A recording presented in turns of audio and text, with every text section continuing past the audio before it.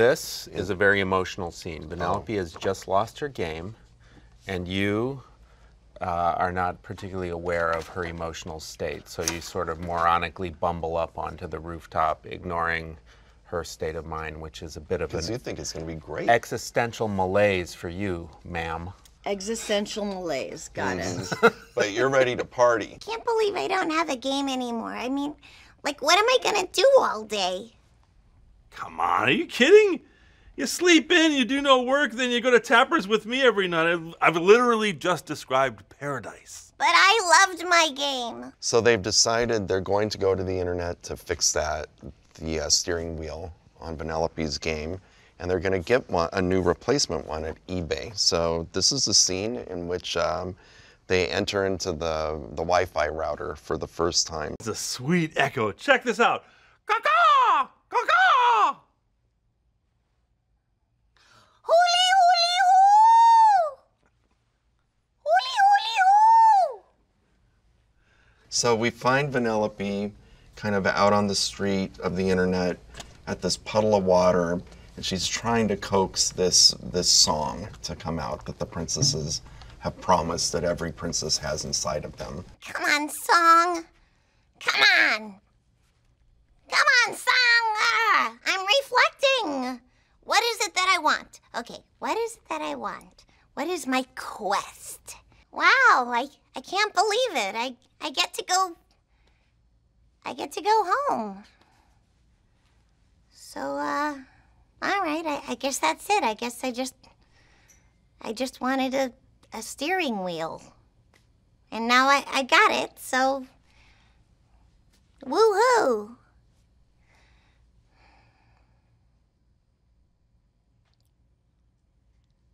Slaughter race?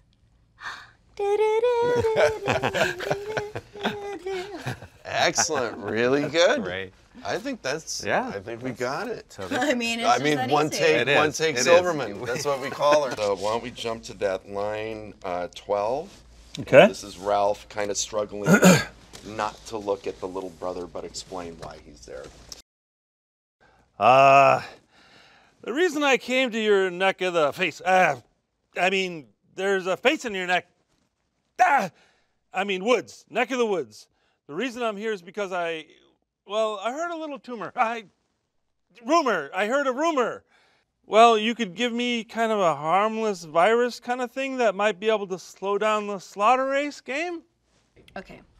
This man is on fire. Literal and figurative fire. But he still needs 200 million hearts in the next 5 hours, or this beautiful child loses her game.